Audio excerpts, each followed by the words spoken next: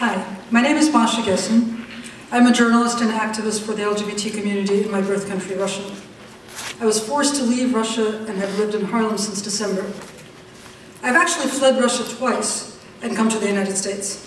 The first time was in 1981, when I was a teenager, and my parents brought me and my brother to the United States to escape Soviet anti-Semitism. I came out in this country and became an activist here, and I dreamed that someday there would be an organization that would fight for the rights of gay and lesbian immigrants. In the 1980s, when gays and lesbians were actually banned from entering the country as immigrants, this seemed impossible. I returned to Russia in the early 90s, so coming back to this country last year has felt a bit like time travel. And imagine my joy at discovering that there was now an immigration equality, and that I could ask this organization for help. We left Russia because the government was threatening to take away our 3 children. Immigration Equality's legal team will, I am certain, help ensure that my entire family is safe here now.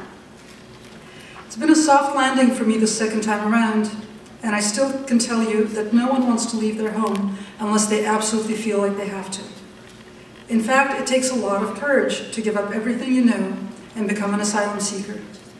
So it makes perfect sense to me that the theme of today's event is courage.